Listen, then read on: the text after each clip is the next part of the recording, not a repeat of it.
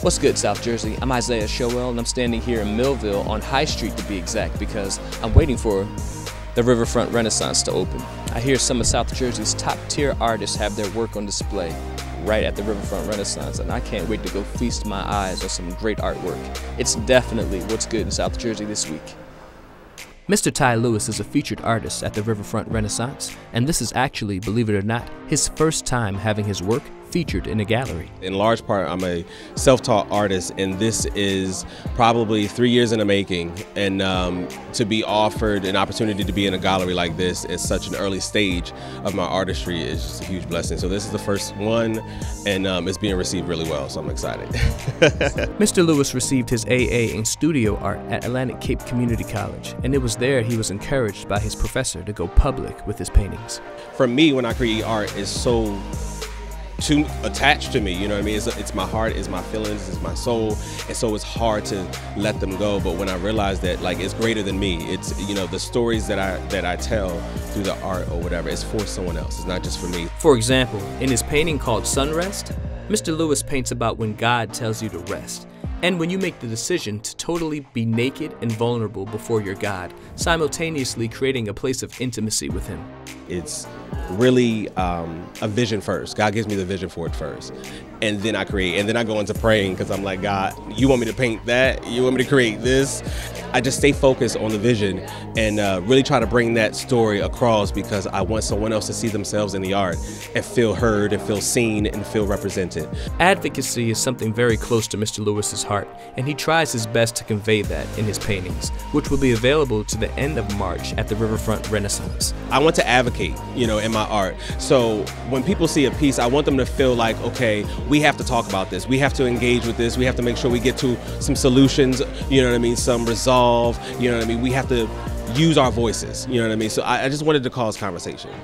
Miss Sherry Lewis, Ty's wife, speaks on how her husband's artwork comes from an authentic place, and he gets inspired even in his daily routine. I think his legacy is three words about him: activist, advocate, and advisor.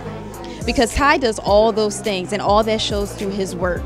And that's what inspires him to create the pieces. The young people that he helps out on a day-to-day basis, when he comes home from work, sometimes I see him, you know, he'll decompress, he'll breathe, he'll relax, to turn on some music, and then that sets the vibe, and then he'll start painting off of what he's experienced in that day or just in his life. Several people came out to support Mr. Lewis in his first art gallery, including Mr. Christian Ragland, who has known Mr. Lewis since high school. I think what I want for him in the future is for this to be a platform for him to take off into something bigger, so that not only that it meets his passionate desires, but he becomes a forerunner for the arts, for people in general, right, for humanity. Because I think art is another gateway into expressing, you know, your deepest desires and your passion. And so I think he's leading the example by being his authentic self. I'm really, really proud of Ty. I mean, he does so many wonderful things, and I've seen his artwork, you know, at different places where he posts and stuff. So I would tell him, and he would know what this means, I would tell him to look at himself,